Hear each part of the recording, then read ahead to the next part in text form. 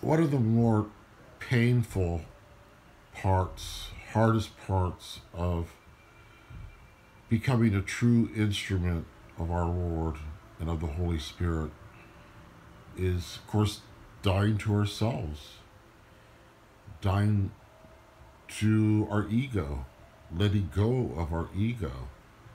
In other words, Bruce has to disappear. Bruce has to become invisible.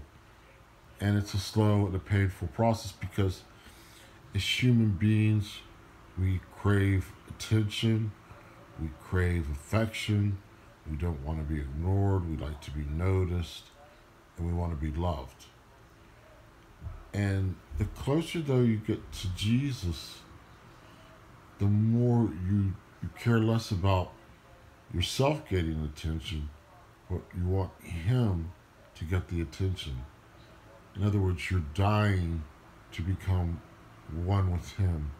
You die so that you can truly live in Him and He live in you. And I'm the first to say, I'm not there.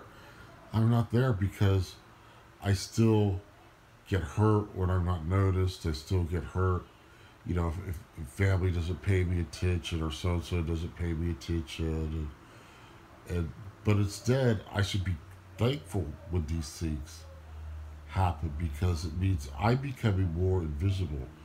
I'm not the center of attention, of anyone's attention. I definitely don't want to be the center of my own attention. So it's actually a beautiful process. It's a converting, life-changing process so that He can use us any way He wants, freely. And so that we're not worried about what this person says about us. We only worry about what they say about Jesus. We only care about how much they love Jesus, not how much they love us. Because here's the benefit. Once we are truly one with Jesus, He gives us all that we need. He gives us all the love, all the encouragement, all the constant attention, and even praise.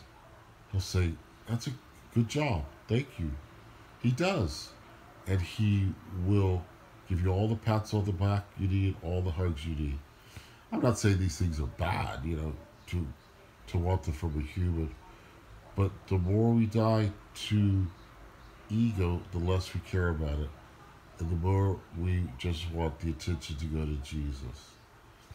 And I'm just grateful that I know He's doing it in His time and His way. But I trust He is working on me, that He is transforming me. He is changing me.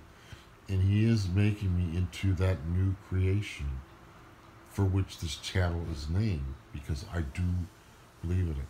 There are some people that will hold you in a mold. They will only think of you as you were, and they don't believe in our Lord's transforming power.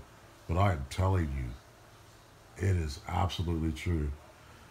I have a long ways to go, but I'm completely the opposite of the person I was, I'll say 10 years ago. Yeah, even 10 years ago. And the person I was 20 years ago, well, he died a long time ago, okay?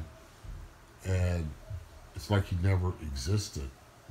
And that's what I'm trying to say. We really do become a new person in Christ. And we live again when we really die to ourselves.